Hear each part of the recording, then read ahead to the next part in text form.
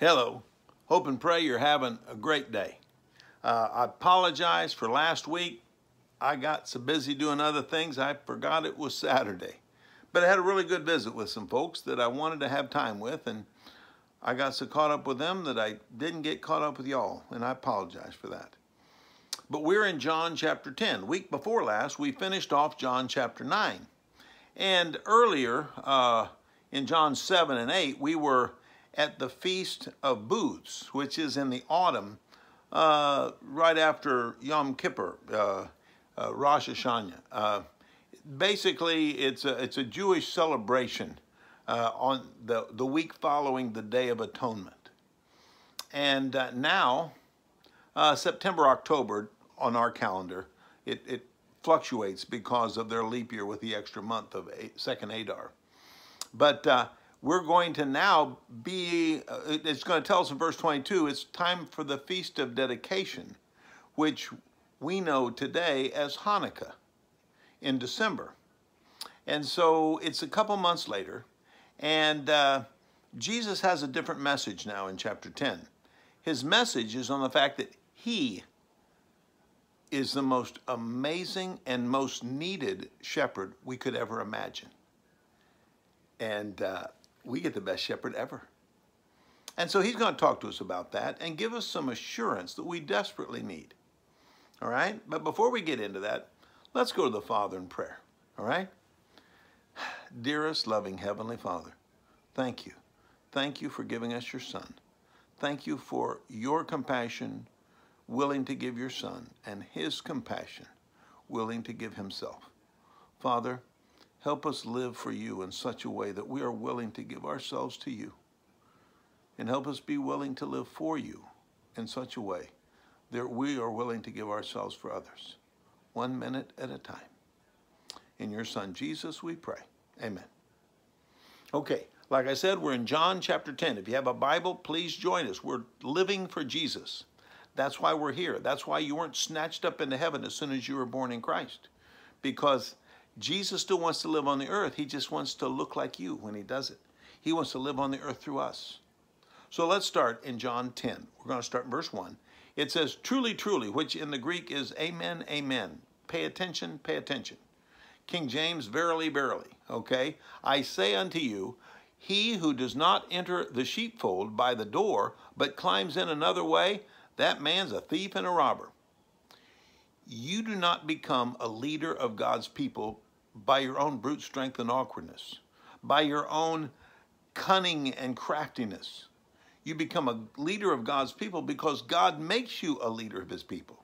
So he says somebody that's trying to get on their own and they're going to make themselves the leader, that guy's a thief. That guy's robbing you of something that you don't want to be robbed of.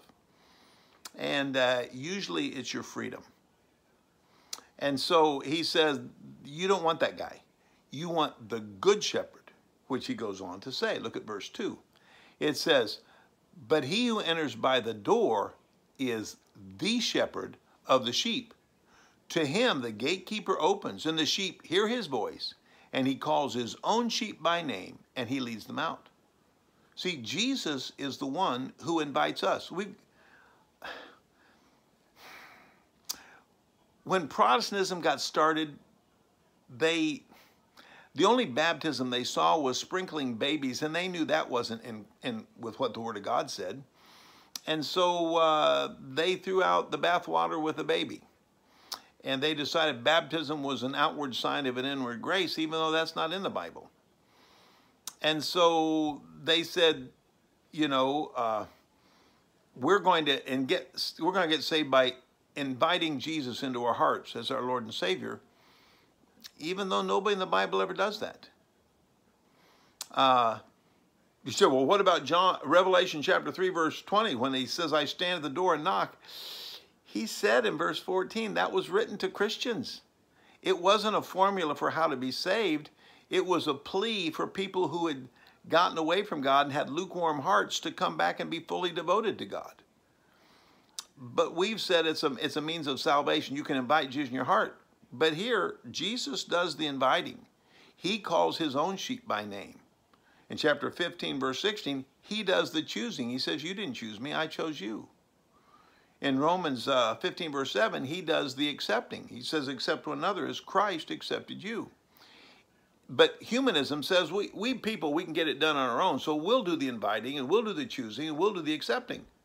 We'll say the sinner's prayer, but there's no sinner's prayer in the Bible. Well, we'll go to the mourner's bench and pray through, and there's no mourner's bench in the Bible. Well, whatever our, means that we've come up with that we can get ourselves saved, all of those things have one thing in common. They're not in the Bible. Nobody's ever told to say a sinner's prayer to be saved. No one's ever told to invite Jesus in their heart or choose Jesus or accept Jesus. They're told to surrender to Jesus. God opposes the proud, gives grace to the humble. Submit, therefore, to God. That's what his little brother James said in James 4, verse 6 and 7. Jesus said, if anyone will come after me, let him deny himself, take up his cross, and follow me. He said that in Matthew 16:24. He said it in Mark 8:34. He said it in Luke 9:23, and he added the word daily. Our job is to surrender to God. He's Lord. You're not. There's one throne on your heart, and if you're sitting on it, there's no room for Jesus. You can't be in charge. My job is to surrender. Your job is to surrender. And because we have such an amazing shepherd, we want to surrender to him. And so he says here, the gatekeeper opens to me. I'm the shepherd. Okay? Verse 4, it says, when he has brought out all his own, he goes before them, and the sheep follow him, for they know his voice. How do you know the voice of Jesus? If your Bible's dusty or your phone app isn't used to read about Jesus, you don't know Jesus. Listen to his voice. Spend some time listening to Jesus talk. And you can do that as you read God's word, as you meditate on what Jesus says. Matthew, Mark, Luke, and John, start there. Start with the gospel and see Jesus. Christians, by definition, are Christ followers. We follow Christ. You can't follow him if you don't know where he goes, so follow him. We remember back in chapter 8, he says, if you abide in my word, then you're truly my disciples, and you'll know the truth, and the truth will make you free. Okay? You've got to abide in his word.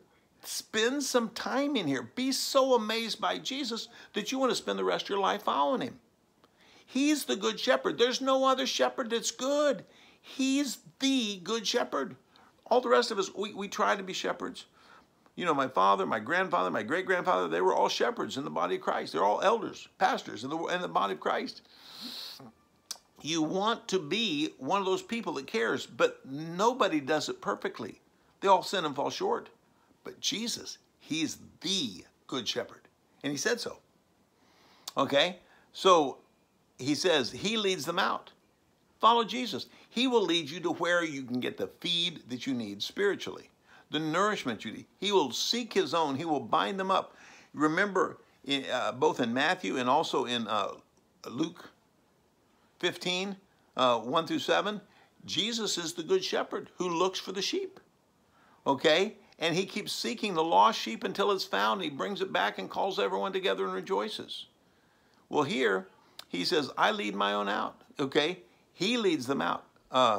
And they listen to my voice. They know his voice. Can you tell the difference between the voice of Jesus and somebody else? See,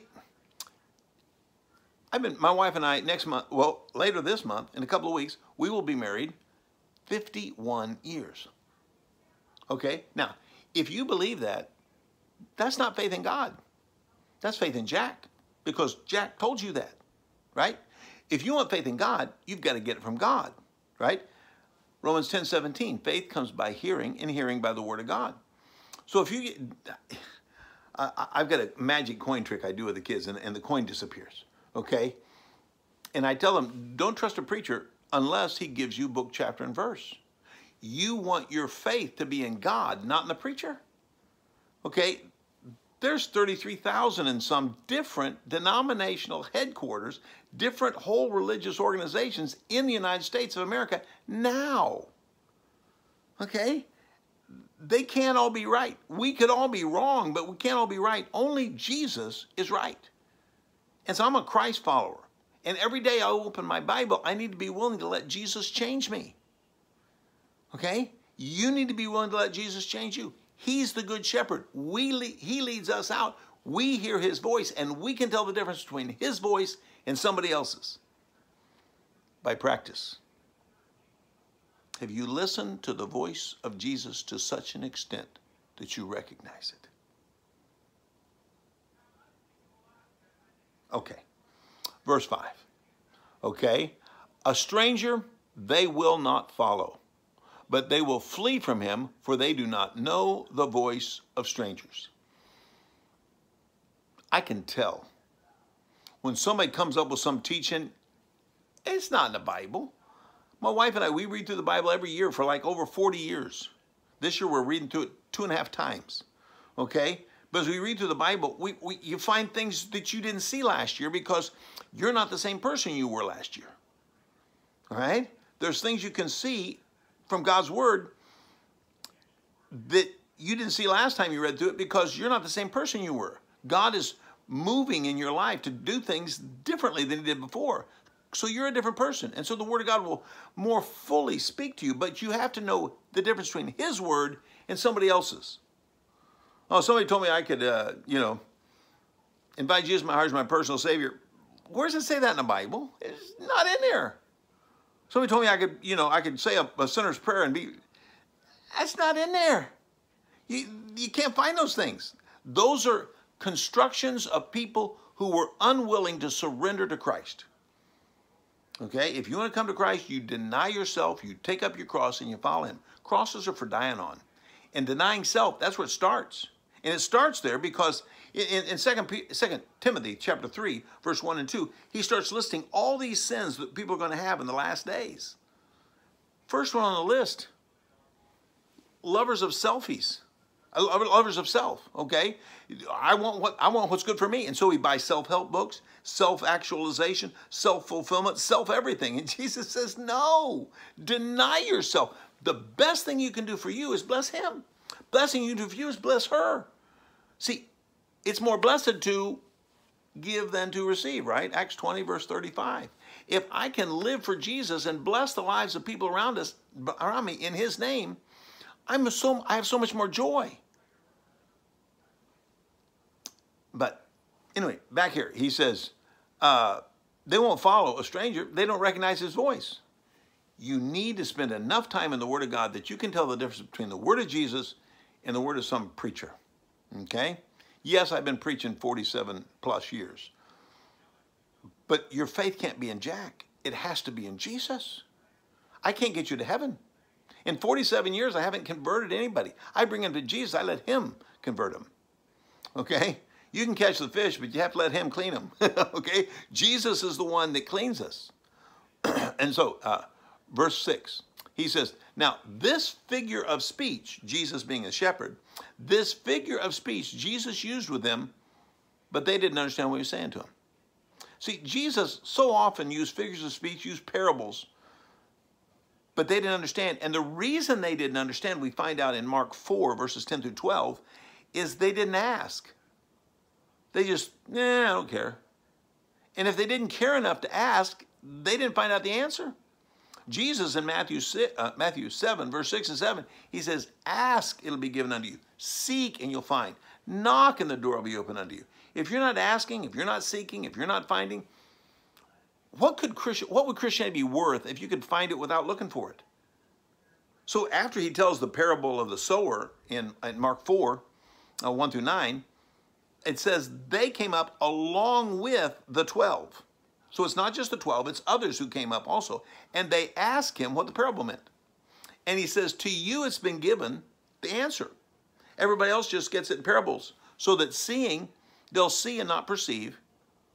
Hearing, they'll hear and not understand, lest they turn and be forgiven. I thought he wanted us to perceive. I thought he wanted us to understand. I thought he wanted us to turn and be forgiven. He does. But if you could do that without seeking, if you could find the joys of salvation and the joys of Christianity without searching, without seeking, what would it be worth? It wouldn't be worth anything. And so he says, you seek, you search, get your Bible, start in the gospel. Luke's the longest. I encourage people to start there. Mark's the shortest. It's tied with Luke for the most miracles. Find one and look at Jesus and take your time seeing Jesus. All right? So he says, sorry, I'm getting ahead of myself. So they didn't understand because they weren't seeking. Jesus continues in the next paragraph in verse 7. So Jesus again said to them, truly, truly, again, amen, amen. Pay attention, pay attention. Verily, verily, King James. He says, truly, truly, I say unto you, I am the door of the sheep. See, most sheepfolds, some of them were stone, some were wood, some were hedges, but mostly they were stone. A lot of rocks over there, and you just make a sheepfold. And so the sheep would stay in there, and he would protect them from wolves. I don't know if you remember back in 1 Samuel 17, David, when he's going to fight Goliath, and Saul doesn't think he's able to, he says, wait a minute, if a bear would come and attack the sheep, I'd kill the bear. If a lion would come and attack sheep, I'd kill the lion. That's what shepherds do. They risk their lives to save the sheep. Jesus says, I'm the gate. There's a sheepfold, and there's a gap. And I sit in the gate. I'm the gate. I protect the sheep so that nothing comes in. Okay? Jesus protects us. I'm not protected by anyone like I am by Jesus. You aren't either. Not even your mama. Not even your daddy. No one can protect you like Jesus. He says, I'm the gate. I'm the way in. I'm the way out. Then he says in verse 8, he says, all who came before me, they're thieves and robbers, but the sheep didn't listen to them. Now, when he says that, he's at the temple. Here's all these priests. Here's all these Sadducees, Pharisees that are the teachers in all the synagogues all across Israel and around Israel and other places where they can find a quorum of men enough to build a synagogue. And so he says, everybody came before me that they said they were the leaders. They're not the leader. I'm the leader. They're thieves and robbers. They don't care. They want to enrich themselves. How many people have used religion to try to draw people after themselves? I don't even want to get into the list. You don't want to either. So he says, no, I'm the good shepherd. I have one Savior. His name's Jesus. Okay? In Matthew, he says, don't be called rabbi, don't be called master teacher, don't be called father, don't even be called good teacher, okay? He says, now, Jesus is my Lord. I'm just Jack. I've been preaching 47 years. I'm just Jack. No titles. So he says, those other people, they're thieves and robbers. Don't follow them. Then he says, verse 9, I am the door. Anyone who enters by me will be saved. He will go in and out and find pasture. If I want to be fed, I want Jesus to feed me. You want Jesus to feed you? Spend some time here in his word. Abide in his word. John 8:31-32. Then you'll know the truth, and the truth will make you free. Abide in his word. Just spend time in there. Meditate. Just see Christ. That's our task. And if we do that, life gets so much better. So, you want pasture? Find him. Now here's the verse we like. John 10, verse 10. The thief comes only to steal and kill and destroy, but I came that they may have life and have it abundantly. There's people out there who want to take advantage of you religiously. Don't follow them. Don't follow me. If you don't remember who I am, that's okay. If you haven't had your feet under my table, I haven't had my feet under your table, I don't care if you remember my name. I want you to know Jesus. So he says here, those guys, they can't do it for you. He's only there to take advantage of you. And people use religion to make themselves rich. And we know, and those people give Christianity such a bad name. But he says, I came so that you could have life and have it abundantly. The life I have in Christ, I could not have imagined without Jesus. The life you have in Christ, you can't imagine without Jesus. And so he says, I'm the good shepherd. I came so that you could have life, and not just life, have it abundantly. I have abundant life. See, the assurance I have available in Christ, I couldn't have imagined that outside of Christ. The brotherhood that I have in Christ, I couldn't have imagined that outside of Christ. The purpose I have in Christ, the assurance I have in Christ. There's so much that I have in Christ it's not available anywhere else. It's not available any other way. How well, how closely do you follow this good shepherd? I just want to sit there and look at him. There was a song we used to have in our songbooks. Oh, I want to see him, look upon his face. Of all the things I want to see in heaven, pearly gates are nice, but that's not first on my list. The gold street, gold crystal clear like glass, which is pretty hard to find gold that way.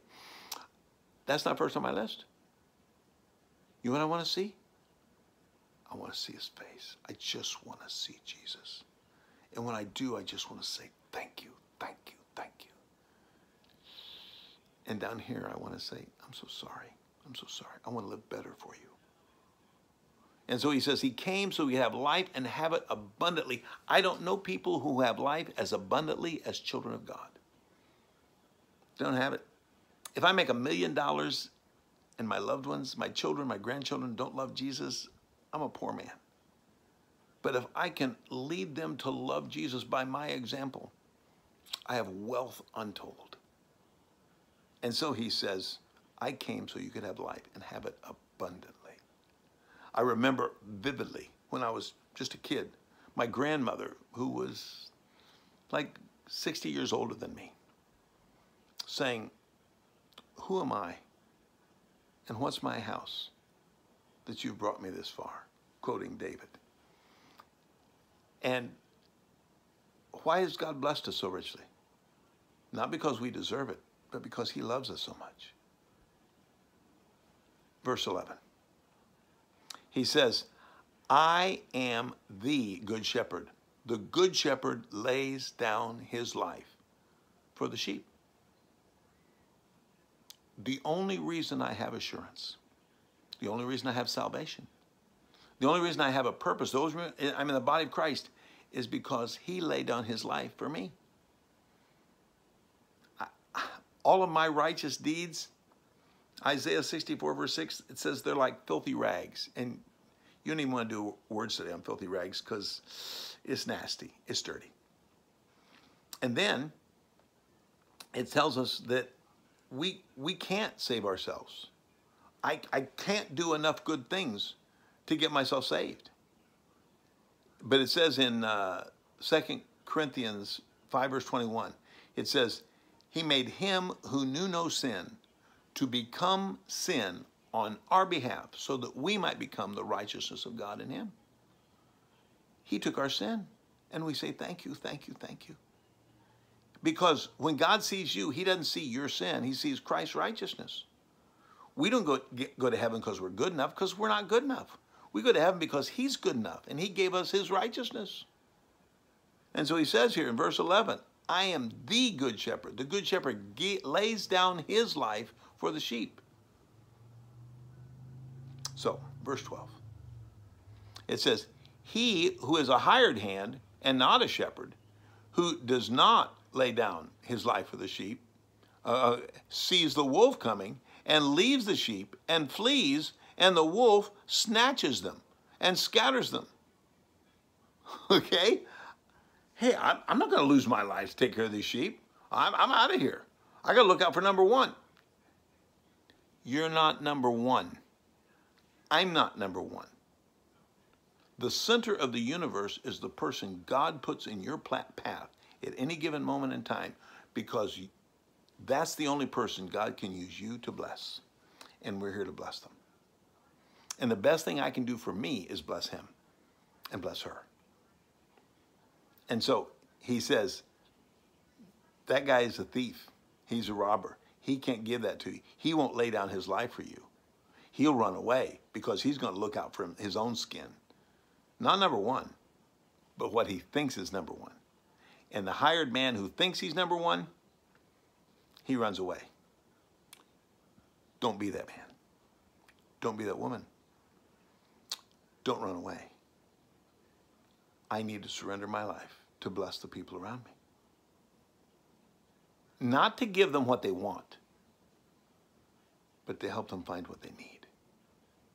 and they need the same shepherd that I needed. Amen? Amen.